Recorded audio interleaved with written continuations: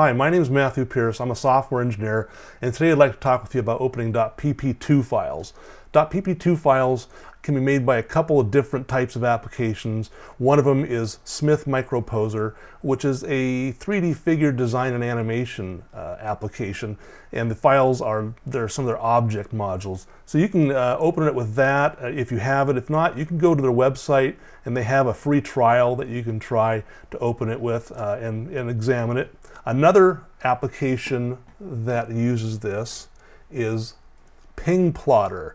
And Ping Plotter, basically what it does is plots ping data across your network. There are a couple of versions of Ping Plotter.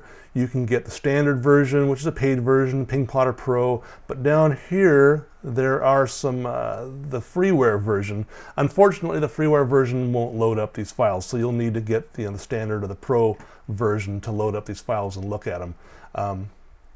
But those are the two applications that open and create the pp2 files.